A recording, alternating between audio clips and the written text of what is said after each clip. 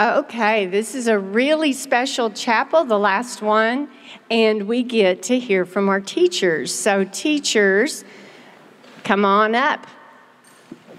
We've had such an amazing year. We had a great group of kindergartners with such kind hearts. That's what we're going to remember about this group, kind hearts. And we love the way you love Jesus. Every time we turn around, you're being kind to each other. When we make mistakes, we're quick to ask for forgiveness and to continue loving each other. So we're so proud of each of you. If I have a little advice, and that would be just to continue reading the Bible so we know what's true and what's not true in this world. But y'all are ready for first grade. We're sad to see you go, but we know that you're all in good hands. So thank you. Now, I don't normally speak in front of crowds, so this isn't the easiest thing for me to do, but I need to personally thank Liam, Harper, Graceland, Isaiah, Case, Max, Ella, Livy, Journey, Ellison, Garrett, and Eric for the love you have shown me this year. I have grown. I always told people, I don't want to teach kindergarten. I don't want to teach kindergarten. But you know what? God had other plans in my life at my age. And you are just kindergartners. And you have lots to give. And all the other kindergartners, you are amazing. You have shown me God's love through your eyes that it couldn't be done otherwise. I have to thank Miss Taylor. I need to thank Miss Powers. I need to thank Miss Barwick. They took a chance on me. And they supported me and loved me through all of it. And with all of you, it all attributed to God. So no matter second grade, first grade, preschool, rely on God, because you know what? You would think sometimes, oh, life is always supposed to be easy, but it's not. But with God in your heart, and when you surround yourself with Christian friends, you're going to be okay. You keep, even at my age, I have to keep saying, okay, dear Lord, I know you've got this. I know you've got this. Satan, you're not coming to me. You've got this, God. Like I said, and I'm kind of up there compared to some of you in age, and I'm still learning, and I'm still so passionate about each of you. And if you see me in the store, I don't care who you are. I want all of you, second grade, first grade, but please come see me and speak, because you are all God's gifts. You are such a magnificent group of people. God opened a door for me, and I ran through, and I have no regrets. Okay. Well, this was my first year here, and it's just been the best year.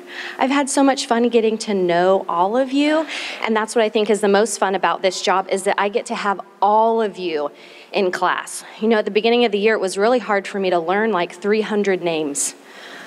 But now I know all of you, and I'm really going to miss you this summer. And for some people who are not coming back next year and you're going to a different school, I just want you to know that God goes with you. So you might have new teachers, you might have new friends, but God's the same, and God will go with you wherever you're going. And when you come back, and for other kids, when you come back next year, I'll get to see you again, but I'm really going to miss you. And I want to tell you one of my favorite verses. It's been my favorite verse probably since fourth grade. It's Galatians 6:9. Do not grow weary in doing good, for at the proper time you will reap a harvest if you do not give up. So weary is like being tired. And God's saying, don't grow tired in being good. Keep doing the right thing, and someday you will have a harvest. Like, have you ever been to a pumpkin patch?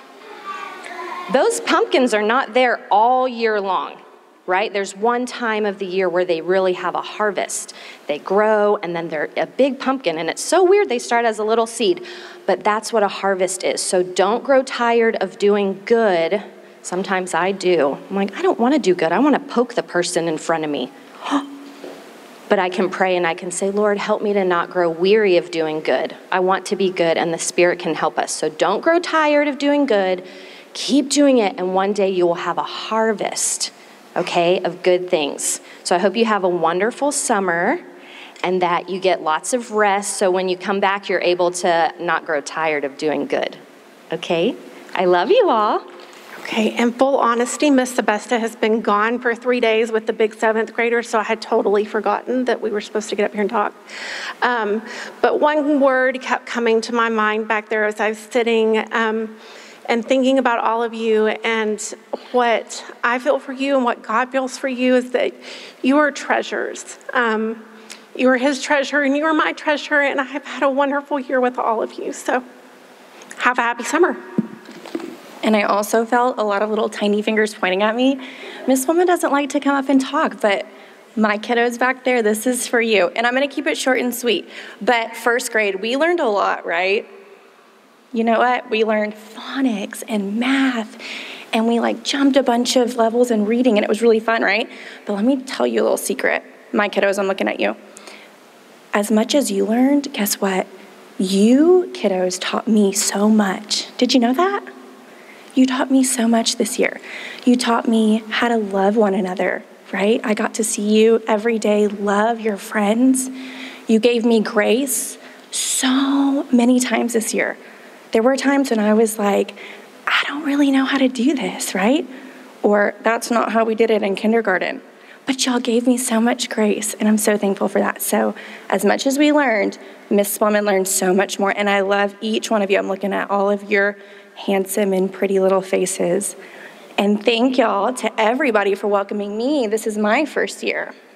And I am so thankful to get to be here. And my oldest Paisley's waving at me. So I'm praying that y'all all have a great summer. Miss Bowman loves you. Kindergarten kiddos, I am so excited to have y'all next year. First grade's gonna be so fun. Okay, well, we're about ready to go. And I want to leave you with something. The most important thing is that you know who Jesus is and that you believe the truth of the gospel and that you accept Him as your Savior. There's no other decision that is more important. And I'm so thankful that the Lord allowed me to tell you about Him and to provide opportunities for you to learn about Him. And I want you to love Him. All you have to do is say, Jesus, come. I want you. Because I want to see all of y'all in heaven. I want to spend eternity with you as my brother or sister in Christ. I love you guys. Let's pray. It's overwhelming, Lord, that you allow us freedom here in this room without fear. We can love you, we can teach about you, we can hear about you, we can praise you, we can call out to you, we can depend on you. God, Holy Spirit, prod these kids that don't know you yet. Lord, I know your desire is for every single one of them to love you and call you as their Savior. And I know that it's a free gift. They can't earn it. Speak to their heart. I pray their hearts are ready. And we know you, omnipotent God, the one who wrote everything to existence, that you have the perfect time. I praise you, Father, that you let us be part of your work. I want heaven full, God. It's in your Son's name I pray. And all God's children said, amen. Y'all have a blessed day, a blessed Thursday.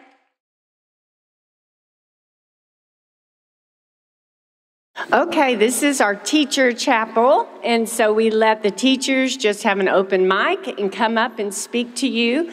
And I'm sure that there are several that already, we don't assign them, we just let the Lord speak through them. So do you want to turn the light just a little bit? Just one, please. Okay. And I see our first one eagerly coming, Mrs. James. Good morning. I would like to speak a little bit to my sixth graders and a little bit to all of you. First of all, sixth grade, you have worked so hard, and you've let God be your compass through this year and guide you. And my prayer is that you continue to let the Lord lead you as you go up into the next phase of life. I've seen you grow physically, some of you 6 inches or more. I've seen you grow academically, certainly learn things that you did not think you would ever be able to do. And I've seen you grow spiritually. And I've got a few tips for you and for everyone. My tips. First of all, in all that you do, give God the glory. Everything you do. Every win, every good grade, every performance, let God have the glory because He is the one. Secondly, always be kind. Always be kind. Forgive others. We all make mistakes. Be quick to forgive because we all make mistakes. Be responsible and take responsibility for what you're doing. And always work hard. As you get up in 7th grade, 6th graders, you're going to have to work even harder. I know you can do it. And I just pray a special blessing on all of you as you go through this summer. I hope you have a great summer. And I want to give, can we give a round of applause to Mrs. Taylor for all she's done? Maybe a standing clap for Mrs. Taylor for all she's done for us.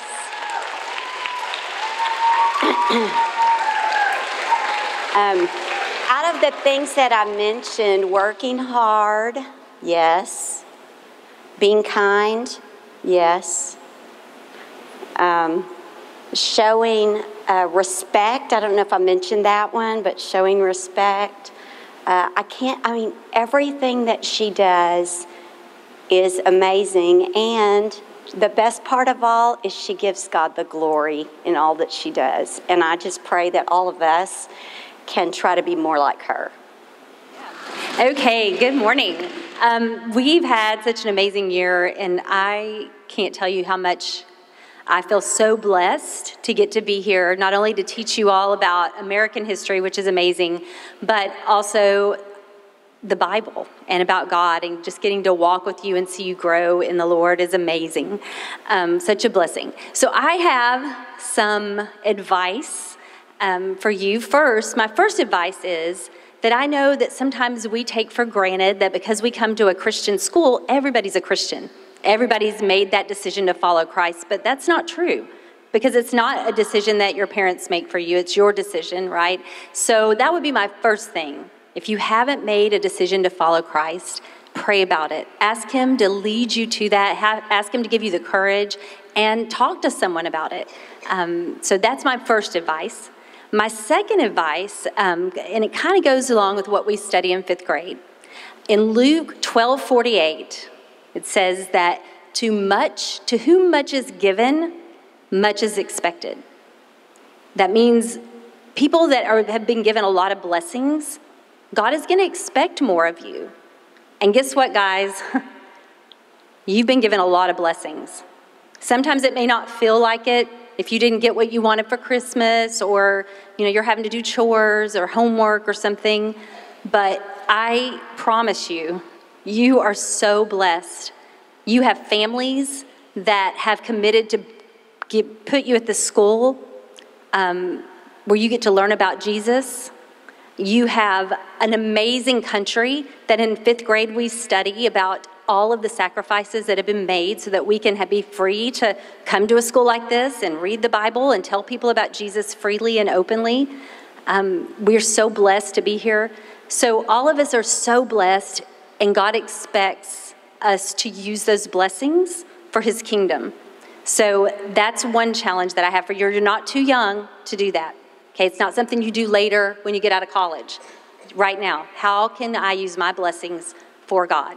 And the second thing is something that we talk about in 5th grade. At the beginning of 5th grade, we go through the Old Testament, And we talk about the Israelites as they're leaving and how they constantly would try to do the right thing.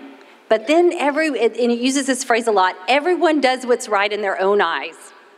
And that seems like a good thing. Like they're trying to do right. They're looking and trying to do what they think is right. But was it a good thing? No, because we don't know.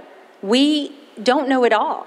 And when we start trying to do what we think is right, and we're not looking at the Bible to tell us what is right, we will always end up wrong.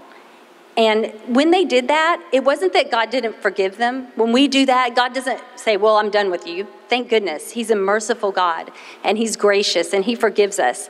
But they missed out on a lot of blessings because they walked away and tried to do what they thought was right instead of what God told them to do. So that's my encouragement to you. No matter what it is, you've been given blessings, and you know what's right.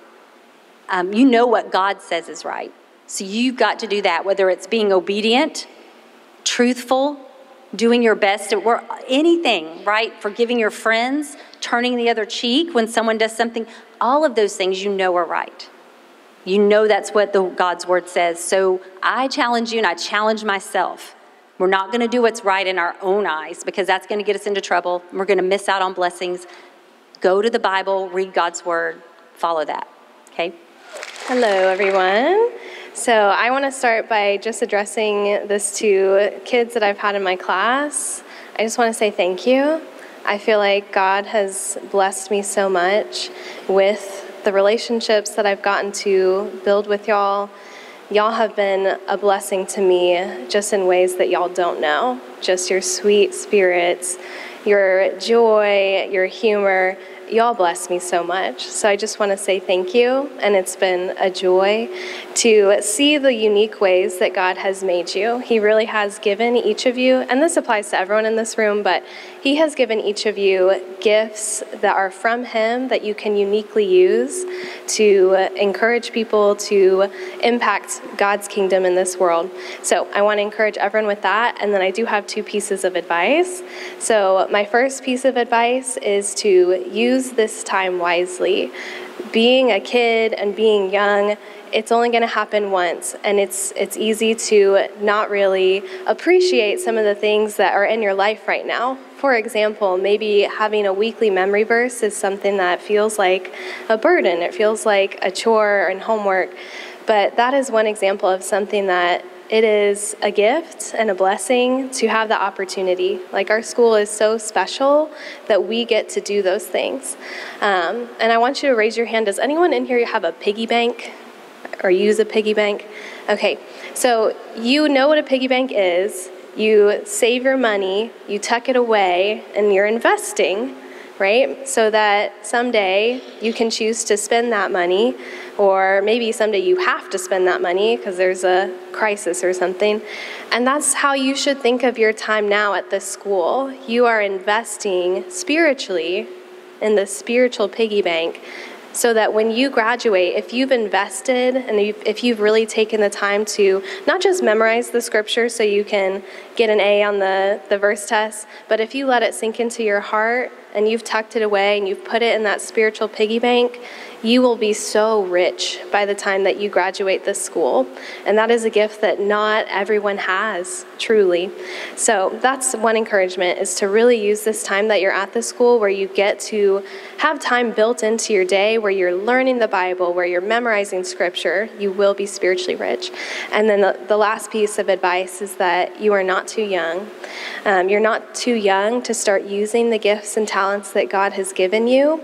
I know that, this was just said, but, you think everyone here is a believer and has a relationship with the Lord. That may not be the case. But you can also minister to people who are believers too. So even though you're not a missionary out there in some foreign country or working a job with people who don't believe in God, you still have a calling right now. And that's to know God, to get to know him, to invest in your relationship, and also to be an encouragement to your brothers and sisters in Christ, which are the people at this school. So I love y'all. I just pray blessings over you, and I'm thankful to know you guys and to be at BCS.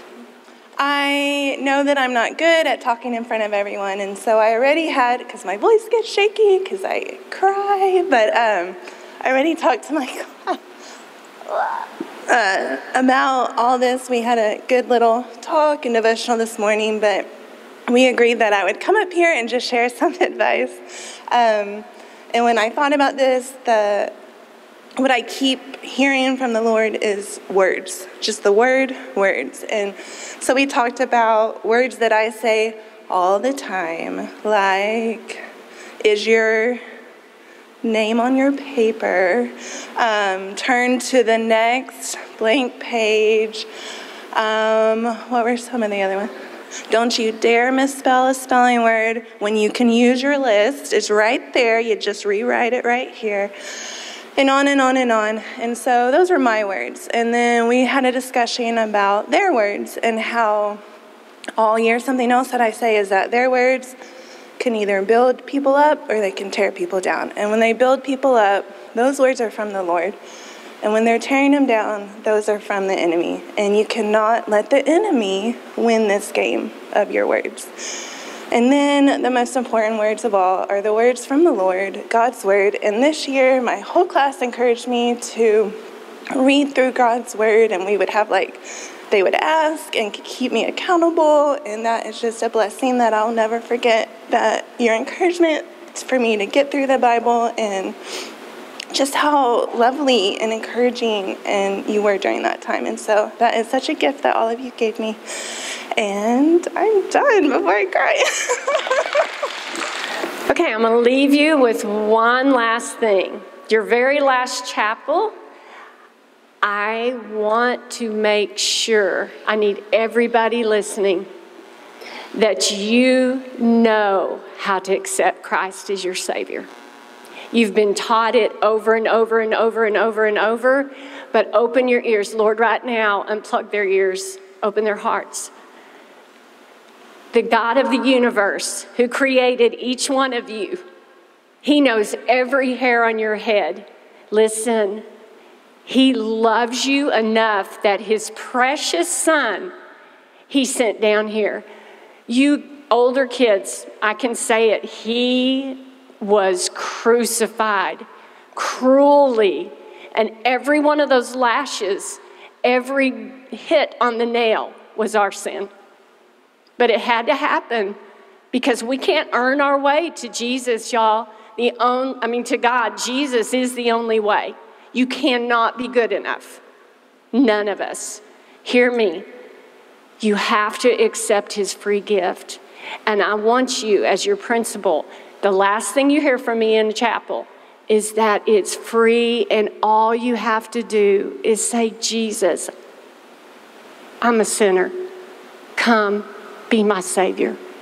That's it. And then you're sealed by His Spirit. You are His.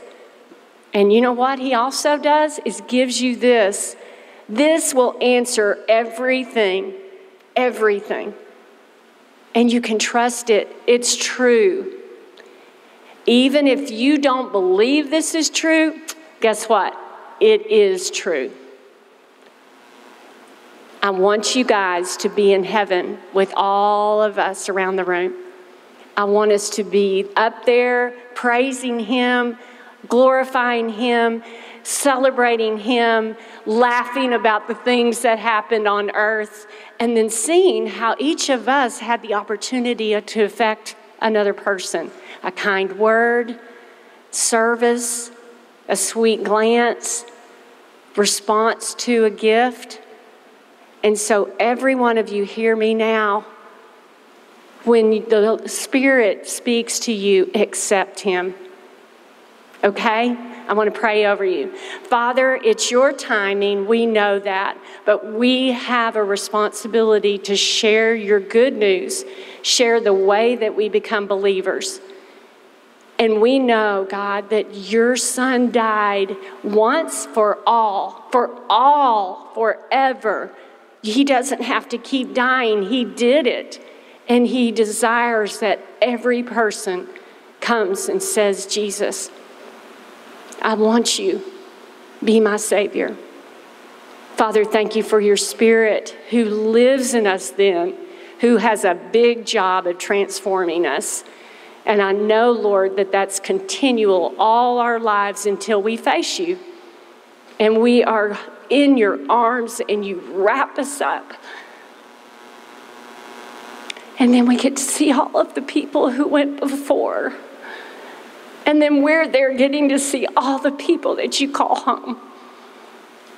So, Lord, have your way with these kids. Use them in their families, use them in their churches, use them in their neighborhoods, and some you'll call across the world.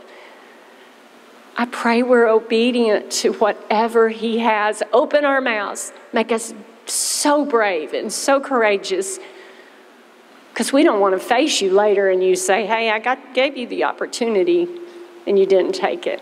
We know your work's going to be done, but what a joy for you to use us.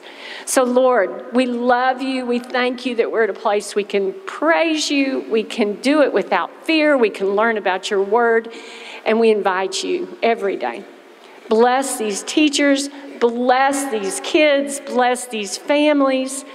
And bring us all back together safe and ready to learn next year. It's in your Son's name we pray. And all God's children said, amen.